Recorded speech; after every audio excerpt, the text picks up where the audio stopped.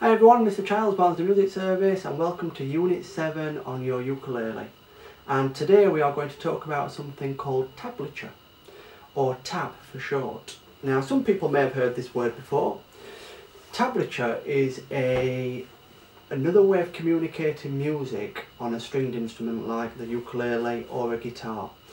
And it's something that is readily available, and you will see a lot of it as you develop as musicians. So let's just say there's a particular song that you want to learn when you're at home and you type it into Google, how do I play such and such. Most often than not, the music that comes up will be in the form of tab or tablature. So tablature, what is it? Well, it's a quick way of knowing where to put our fingers on the ukulele. And it works upon the principle of 4 lines, and each one of those lines represents a string on your ukulele. And then, if a number is placed on that line, it tells us whether to play the string open, which would be a 0, or whether to push down on the first space for a 1, or the second space a 2, or a 3, or a 4, etc.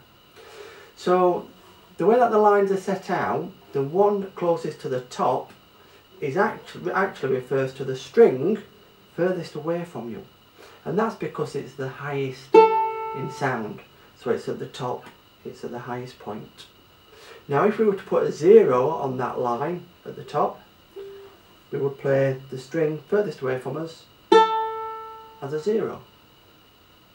Now if there was a 0 on the opposite line, on the bottom line, that would mean that we'd play the string closest to us just with a 0.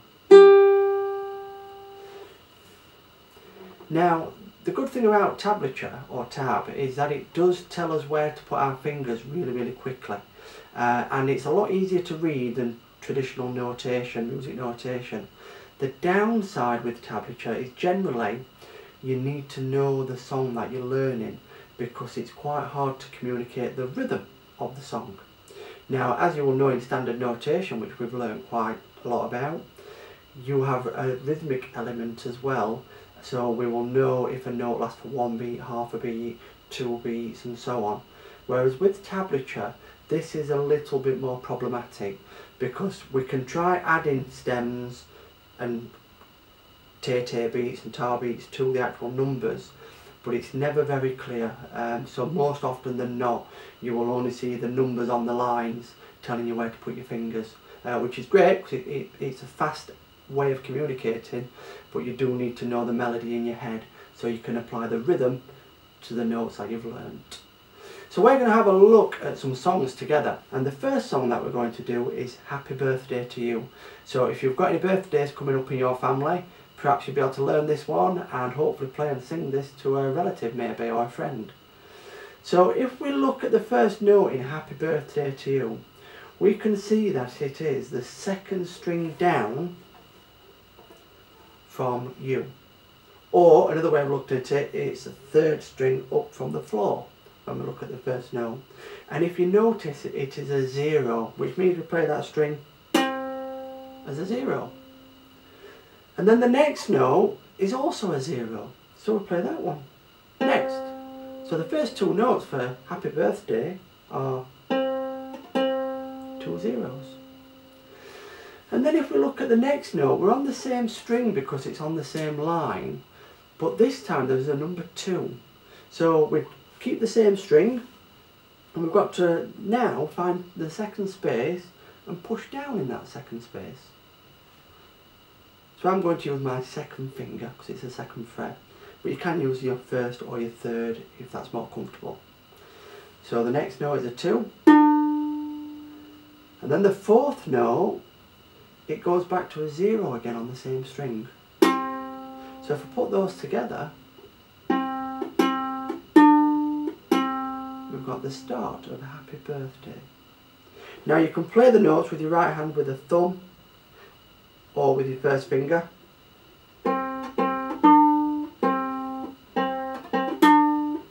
Again, whichever you're most comfortable with. Now if we look at the fifth note, if we notice now it's changed string. Can you work out what string it's gone to? That's right, it's the second one from the floor, or the third one down from you. 1, 2, 3. And there's also a number on that note as well, and it is a number 1, which means we have to use that string, and we're going to push down on the first space. So the first 5 notes would sound like this if we put them together.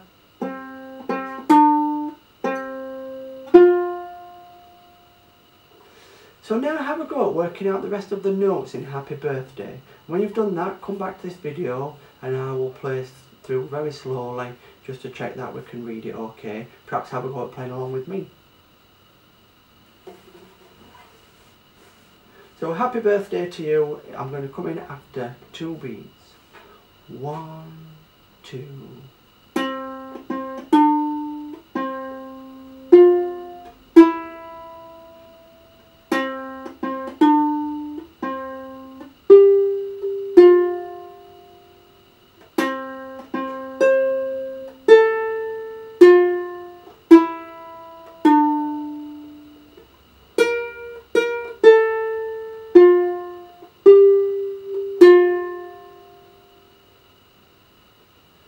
So well done, hope you got that.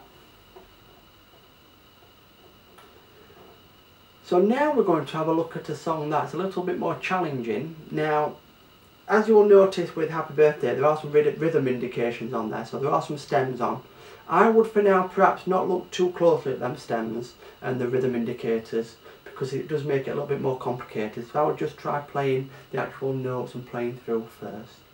And that's going to be the same for the next song, If You're Happy and You Know It.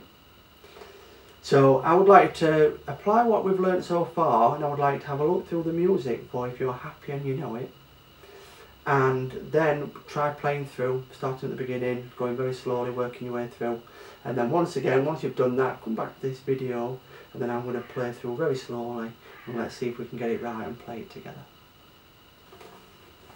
So if you're happy and you know it, we're going to come in after 4 beats. 1, 2, 3, 4.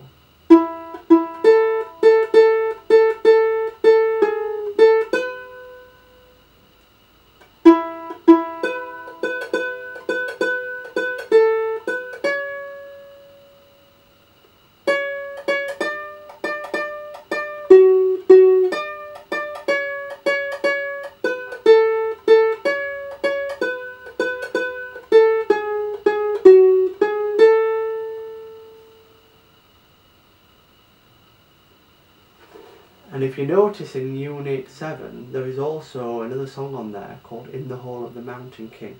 So why not try and have a go at that one as well? Good luck, look forward to seeing you soon in lesson.